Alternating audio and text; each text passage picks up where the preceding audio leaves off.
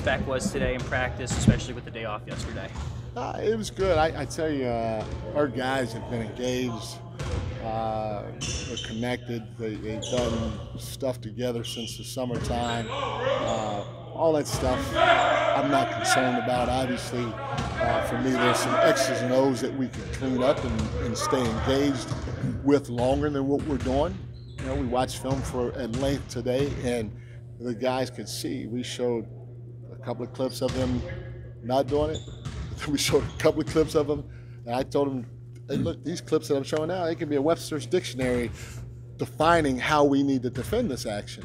And so to embrace the little things to where it's monotonous because you're doing it over and over and over and over again is going to be big for us going forward. Like, you talk about that. Is there, like, in games, are you seeing a little bit of focus issue here and there with this, where they're not following through on a second or third action, or where they're missing free throws, and it seems like there might be just a little bit of a lack of focus? I don't know if James, I don't know if I'd call it a lack of focus.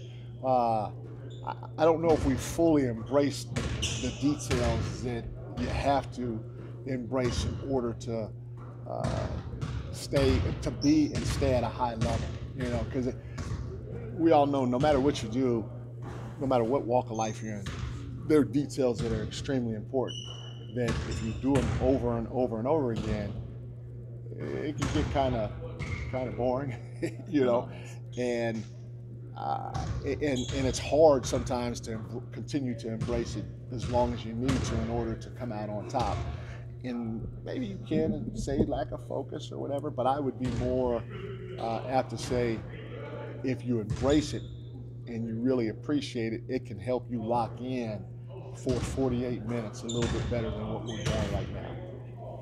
It seems like a lot of times some of the big differences in your defense is how you're executing on the guys you have labeled hot or not, and the closeouts varying on that. And obviously it's sort of player dependent, but from your experience and how many people you've coached, how difficult is that to stay locked in with everything happening so fast?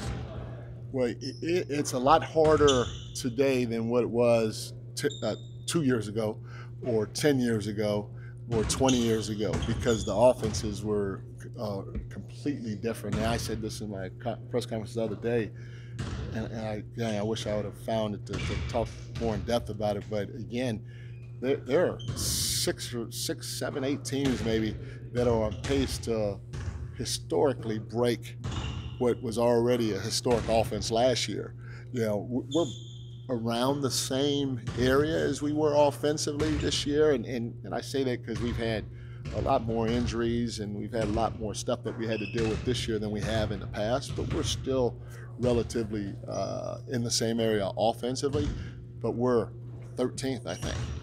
And you know, like last year, if we were in season last year, we'd be a top 5, probably for sure top 10 offense, but possibly a top 5 offense based on our numbers this year, and we don't think we've played well on that end of the floor. So I would say it's more a product of everybody's offenses getting a lot better and being a lot harder to guard, because in the Milwaukee game we didn't do a good enough job getting their hot shooters off the line. They have a lot of them, and they played a lot of them. Last night, like TJ, it was TJ getting off the line. Even our closeouts to him at times, our angles weren't good. And he's a great player, especially for everything that he brings to the table physically. But you'd rather see, you'd live with a late contest on a 3, so that means you close out short trying to catch his right-hand drive than anything else.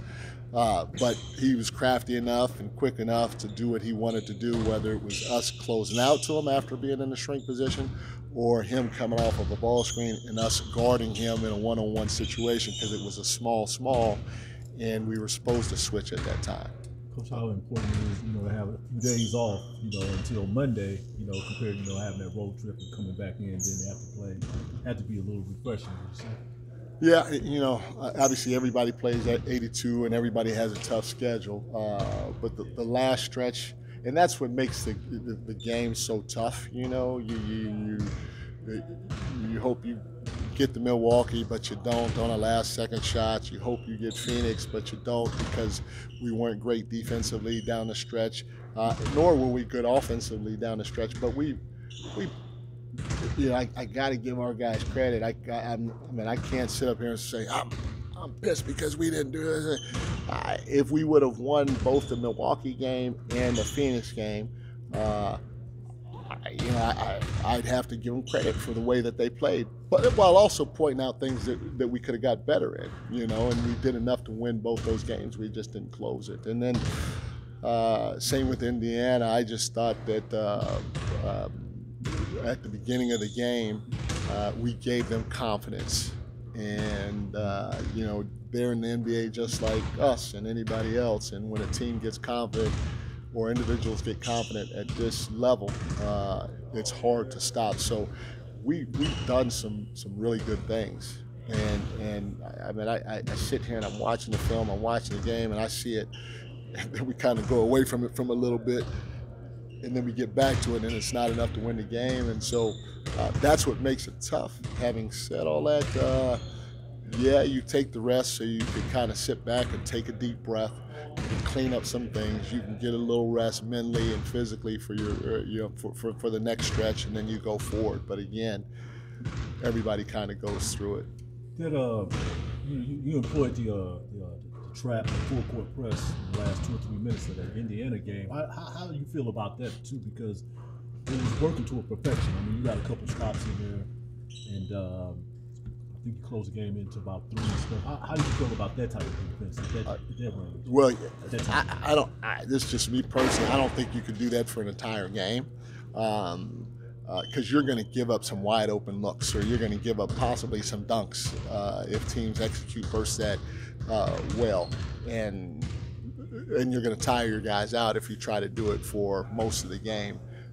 But again, I got to give our guys credit, and there's no moral victory here, but we're down double digits, and our guys literally fought until the end of the game, and they gave us a chance to win by bringing it to a one-possession game. So they did a tremendous job of executing it, flying around, trying to cover for one another, going for steals at the right time. There was one time that they called a foul on Kev that I don't know if it was a foul or not, but that was tough because they weren't scoring, and it gave them a chance to get two points really easy with a lot of time still left. But other than that, I thought our guys did a fantastic job of fighting and trying to give ourselves a chance at the end of the game. De'Aaron's efficiency has dropped a little bit this month. Obviously, he was scoring 30 a night. How's he doing? Is he a little dinged up right now? How do you think he's holding up at this point in the season? I think it's fine. I mean, this is a long season, 41 games. We're at the 41 game mark.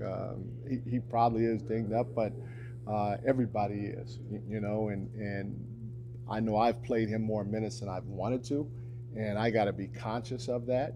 Same with Domas. I probably played him more minutes than I've wanted to as well, and maybe Malik too in terms of the length or the stretch of the minutes.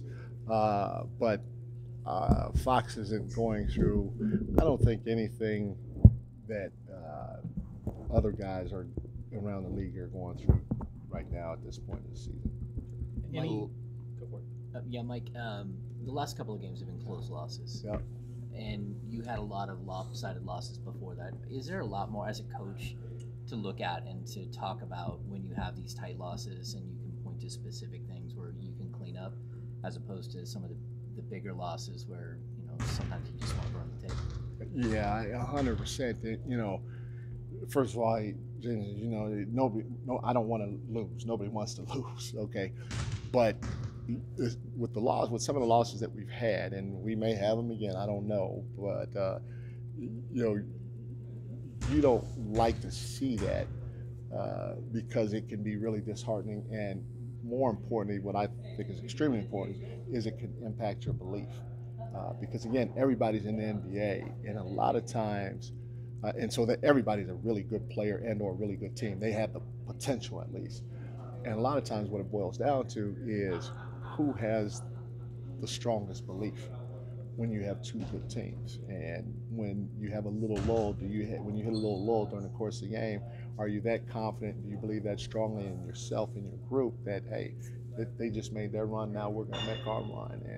And so tight ball games allow that belief to really stay there. If you continue getting beat over and over again by 2025, again, it's not the end of the world, but it's harder to hold on to the belief that you are a good team or that you have a chance to be an elite team. And that's what bothers me more than anything else in those types of losses. You still teach and you still try to work to get better in the blowouts, but at the end of the day, you worry more about the belief part than anything else, and that can have a huge impact on where you guys finish in the season than if it's a tight ball game and you're teaching and you end up losing a situation like that. Mike, any NFL predictions for tonight? I'm headed down there now, baby. I wish it wasn't raining, but it's okay. Let's go Niners. Let's go Niners. Thank you. Thanks, Mike. Appreciate it. it.